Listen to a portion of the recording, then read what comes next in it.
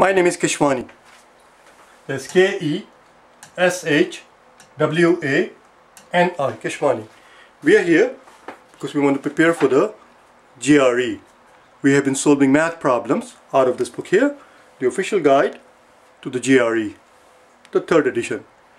If you do not own this book already, purchase one immediately. You're going to need it. Today is our lesson number 164. Day 164.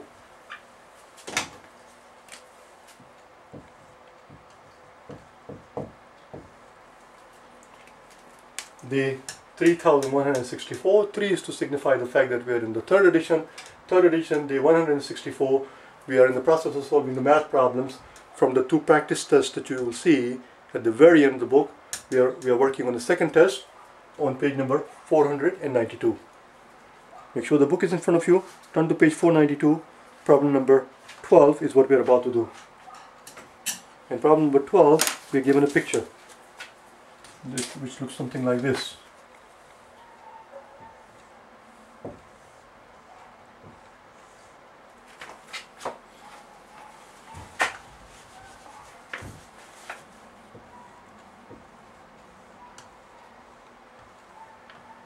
We are told that this is the right angle, we are told that this is right angle, we are told that this is right angle, this is the right angle, and this is the right angle. Without knowing that these angles are sitting at 90 degrees, we cannot solve this problem. Do you understand? It's important that we know that they are all perpendicular. We are told that from here to here is 9, this side is 12, from here to here, from here to here is 15, and this side is 8. And the question simply is, what's the area of this region? What is the area of this region?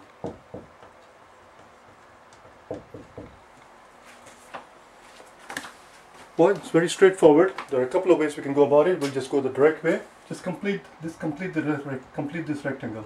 If you complete this rectangle, then let's give it a name here, rectangle A, B, C, D. If you complete the rectangle, then this rectangle just be plotted here, A, B, C, D. This rectangle is simply 12 by 15. 12 by 15. And then simply subtract the area of this tiny rectangle. And let's find out what the dimensions are there. Okay, here's what's going on. If B to C is 15, and from here to here is 9, then 15 minus 9, this side must be 6 from this length right here.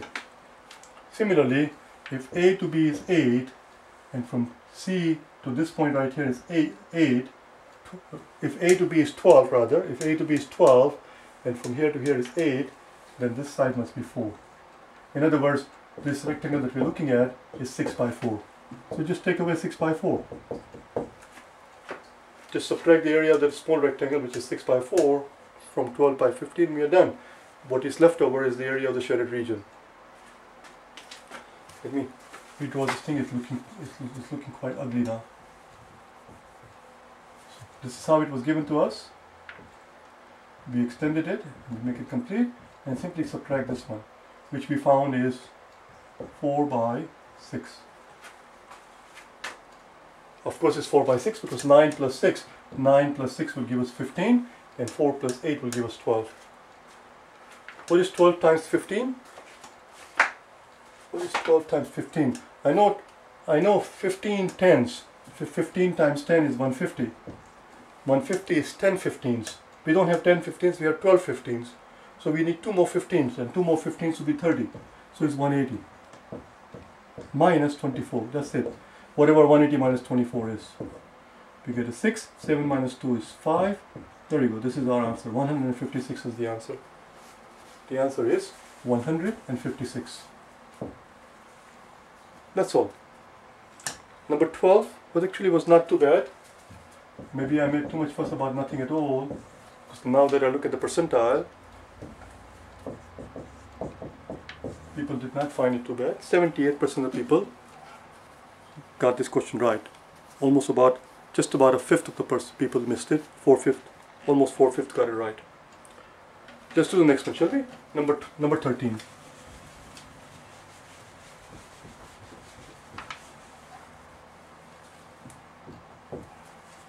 And number 13, again, make sure, as I keep repeating like a parrot, make sure that the book is in front of you, because I'm not going to put the entire problem on the blackboard. I'm not going to put the problem in its entirety because it's too long. If you look at it, it just goes on and on and on.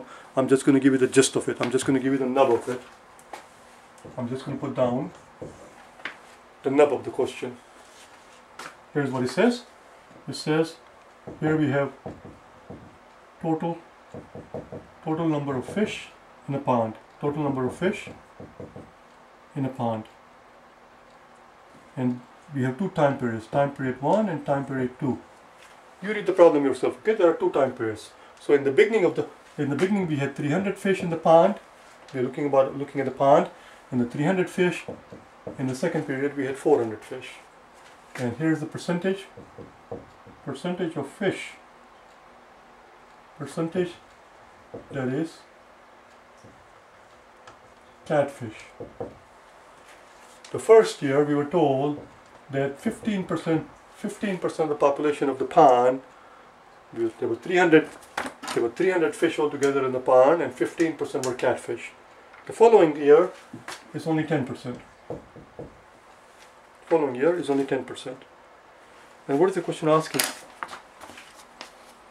It says from the beginning of the year to the end of the year, the number of catfish in the pond. What happened to the number of catfish? And they give us different answer choices. So it's from the beginning of the year to the end of the year. So to keep it simple, typically the beginning of the year we represent as T0 and T1. How do we read this thing? This thing is read as T0. N-A-U-G-H-T. N-A-U-G-H-T. That's how we read it. That's how it's read, from T0 to T1. So what happened to the from the beginning of the year to the end of the year, what happened to the number of catfish in the pond? And all the answer choices are written in percentages, as you can see there. So let's do our work. So first thing we have to do here is to figure out what the number of catfish is, from the beginning of the year and what it was at the end of the year. In the beginning of the year, we had 300 300 total fish. We had 300 total fish, of which 15% were catfish. We know 10%. We know 10% of 30. 10% of 300 rather. 10% of 300 is 30. If 10% is 300, then 5% of 300 must be half as much, which is 15. 10% is 10% of 300 is 30. 5% is 15. Therefore, 15% of 300. 15% of 300 would have to be 45. So we had 45 catfish to begin with. The third column is the actual number of catfish. You understand? What happened at the end of the period? The number of fish increased from 300 to 400, but percentage of the catfish in the pool is only 10%. 10% of 400 is 40. So what happened? Let's look at the answer choices. Typically I do not put down all the answer choices on the blackboard, but this time we'll make an exception because it's a tricky one. Let's start backwards. Let's start from E. E says that it increased. E says that the percentage of the catfish increased by 5%. It increased by more than 5%. E says the population of catfish increased by more than 5%. Did the population of catfish increase? Of course not. It went down. It went down from 45 to 40. In the beginning, we had 45 catfish in the pond. At the end of the period, we only had 40 catfish. So obviously, it did not increase by more than 5%. D says that the population of catfish increased by exactly 5%, which is also not true. It did not increase. C says it did not change. Of course, it changed clearly from 45 to 40. The question is the answer A or B? That's where we have to pay attention. Let's put down both of the answer choices on the blackboard. Answer choice A says that the catfish population decreased by more than 5%. It decreased by more than 5%. And answer choice B says that the population of catfish decreased by 5%. In other words, when they say 5%, they mean exactly 5%. We have to make a decision. Which one is it? Did it decrease by 5%? About a third of the people got this question wrong, and the people who got this question wrong are probably looking at this here. They're saying, well, it went from 15% to 10%, therefore it decreased by 5%. No, no, no, that's not how we find the percentage. Decrease because the bases are different. If the bases were same, then you can say it used to be 15%, now it's 10%, so it went down by 5%. No, the bases are different. This is 15% of 300, this is 10% of 400. You see, if the bases were same, look, if the bases were same, for example, if it was 200 and 200, and before it was 10%, and now it's 5%, then 10% of 200 is 20, and 5% of 200 would be 10. Oh, even in that case it would not. Even in that case, you cannot simply say it decreased by 5%. You see, it decreased by 50%. It decreased by 50%. It went from 20 to 10. If it goes from 10% to 5%, that's a drop. Of course, it's a drop of 50% because it's half as many things, because base is the same here. So there are two things wrong with it. People who pick this answer that it decreased by 5%, they are doing two things wrong. First of all, you cannot simply subtract the percentage. Secondly, the base is different. Even if the bases were same, we just saw even if the bases were same, you cannot subtract the percentage. Here you cannot simply say it decreased by 5%. It decreased by 50%, because if it used to be 10% of 200, 10% of 200 is 20. And then next year it's 5% of 200, 5% of 200 is only 10. So it went from 20 to 10, that's a drop of 50%. It's not a drop of 5%. You cannot simply subtract the percentages. Do you understand? So let's do the proper work. Well, the answer is A. There you go, we found the answer. The answer is A. So even though we found the answer, we're just going to do the proper work just for learning purposes. So let's find out. So what's the change? The change is 5, negative 5. Negative tells us that it dropped. It dropped by 5.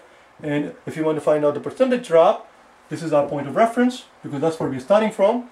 So it's 5 over 45 times 100. That will give us the percentage.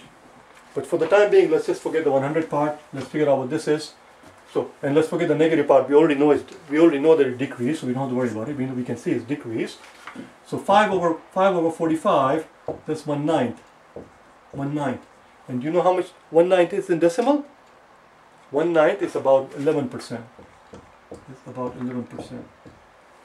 And if you didn't know it, just do it out here. 1 over 9, so we want to divide 1 by 9.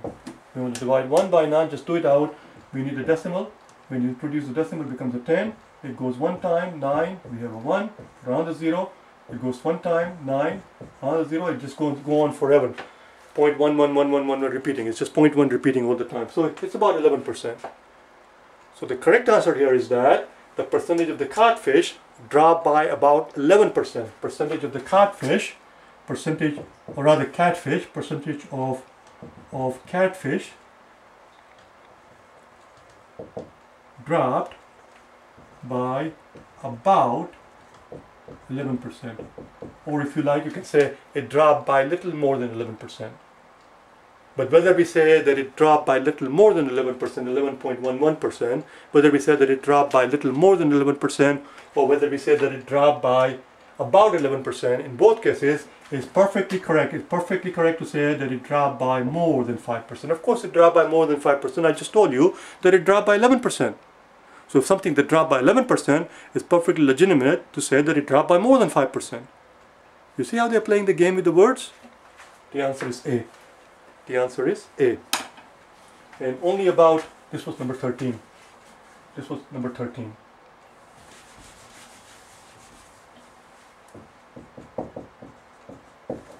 Only about 2/3 of the people got it right. 1/3 missed it. 1/3 of the people missed it. Let's do number 14, shall we? Number 14 is on the same page. Let's get it out of the way.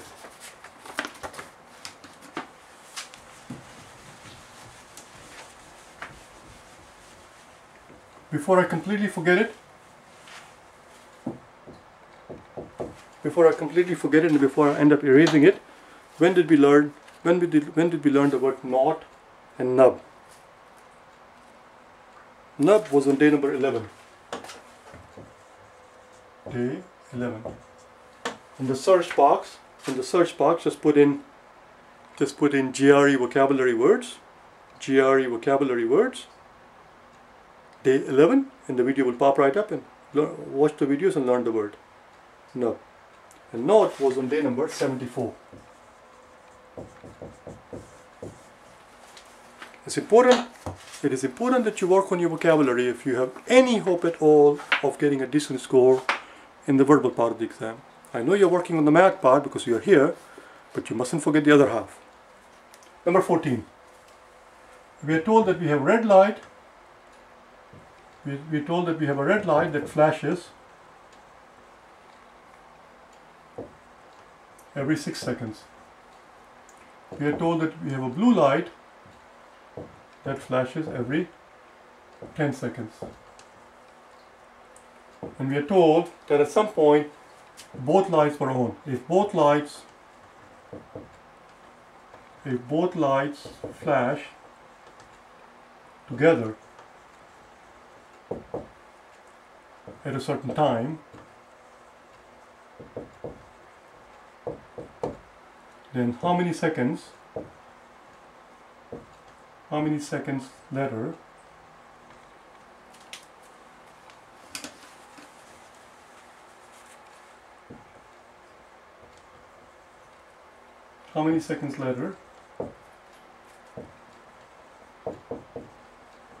will they both flash together again? So I'm looking at the two lights right now. As I look at them, as I'm watching them, they are both flashing together right now. As I look at them, the red light and the blue light, they're both flashing together as I look at them now. I want to find out how many seconds will elapse before they both flash again together. Well, it's a simple LCM problem. We have to find here, we have to find the least common multiplier of 6 and 10. Even though we don't have to go through all that trouble and make a fuss about it, because it's too simple. But had it been more complicated number, that's what we would have done here. How do we find the LCM? Let's do it here. We don't need any of this now. Let's find the LCM of 6 and 10. 6 and 10. What's the smallest prime factor? What's the smallest prime factor that is common to both of them? 6 and 10. The smallest prime factor is 2. We get a 3 and we get a 5. That's where the story ends. Because 3 is a prime number, 5 is a prime number, 2 is a prime number. Now we have prime factors, and the product of these three prime factors will be the least common multiplier. 2 times 3 is 6. 6 times 5 is 30. In other words, 30 is the smallest number. That happens to be 30 is the smallest number that happens to be multiple of both 6 and 10. 30 is a multiple of 6 because 6 times 5 is 30. 30 is a multiple of 10 because 10 times 3 is 30. It's the smallest multiple of both 6 and 10. Hence, the least common multiplier. The smallest common multiplier, least common multiplier. The smallest common multiplier of 6 and 10 is 30. There is your answer. 30 seconds. 30 seconds later, they will flash together. 30 seconds later, they will flash together because here's what's going on. They're flashing together right now. At 0 point, here we have red and here we have blue. They're flashing together right now. They're both flashing. And then what happens? Every 6 seconds the red is going to flash. Every 6 seconds red is going to flash. So the red is going to flash at 6, 12, 18, 24, and 30. Every 6 seconds it flashes. The red one. Let's put the red one in red ink. Every 6 seconds it flashes. Every 6 seconds the red one flashes. What about the blue one? Well, the blue one is flashing right now. As you can see, blue one is flashing right now, and they're both flashing together. When's the blue one going to flash again? In 10 seconds. In 10 seconds, right here in 10 seconds. And then it's going to flash again at 20 seconds. Somewhere between 18 and 24. And then it's going to flash again at 30 seconds. That's when they're going to flash again together. When it flashes at 10 seconds, the red one is not going to flash, obviously. At 20 seconds, the red one is not flashing. At 30 seconds, they flash together. Every 30 seconds, in a cycle of every 30 seconds, you will see them flashing together.